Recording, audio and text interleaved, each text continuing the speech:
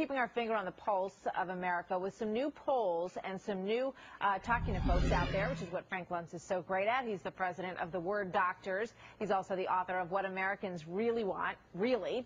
And Frank joins me now. Good to see you, Frank, as always. The first piece of video that we're going to look at has to do with an interesting campaign ad, because it's really the first one that we've seen that tries to tap into this mosque issue.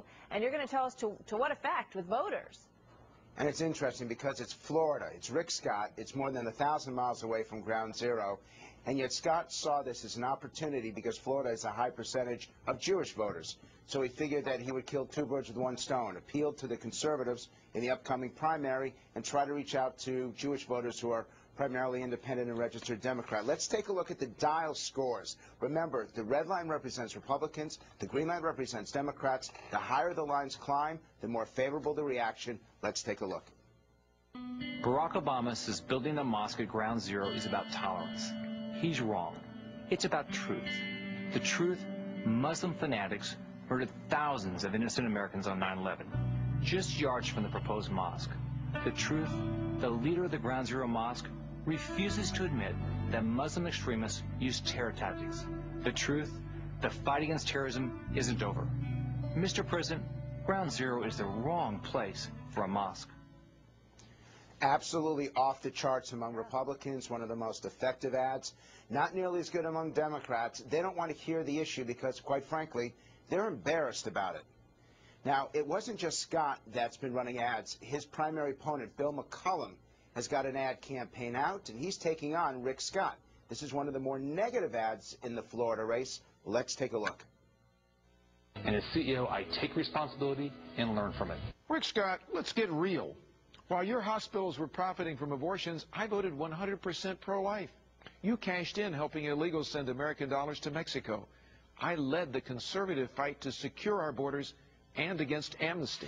And while you pocketed $300 million by ripping off taxpayers, as Attorney General, I recovered record millions from Medicaid fraud. You put profit over principle, and that's wrong. The Democrats hate watching Republicans argue amongst each other. And in fact, what we have found in previous Fox News sessions is that the advertising from Alex Sink, the Democratic candidate for governor, has actually been better than the two Republicans. She's had the opportunity to be positive. She's been focused against special interest and lobbyists. The Florida governor's race is one of the hottest in America, and it's got some of the most interesting ads. Yeah, it sure does. And you got some interesting reaction from folks in your focus group that you were talking to. It's been very tough to keep them calm, to keep them focused. We asked them about the economy because, let's face it, as much as people are angry about the mosque, what they're really focused on are jobs and ways for Washington spending. Let's hear what the American people have to say when it comes to setting the economic priorities for America. Right now, this diversionary tactic about the mosque and everything, no one's talking about it. Who'd you vote for in 2008? I voted for Obama. Is he talking about jobs? Not as much as I would like, but, you know, this goes back to the administration before him in the last 30 years, I think. I think they're all discussing jobs, but they have no real plan to change or fix anything at all. So we're just very disappointed in all of them. The ads that we've seen, it seems like all of the candidates are talking about bringing back these manufacturing jobs, and we have to be realistic. They're not coming back to America. Every single one, Democrat or Republican, they all say, I'm going to create jobs. But no one says how they're going to do it, what they're going to do. So you don't believe them. And that's what's clear about all of this. Nobody believes anyone. And let me make an offer for the people who are watching.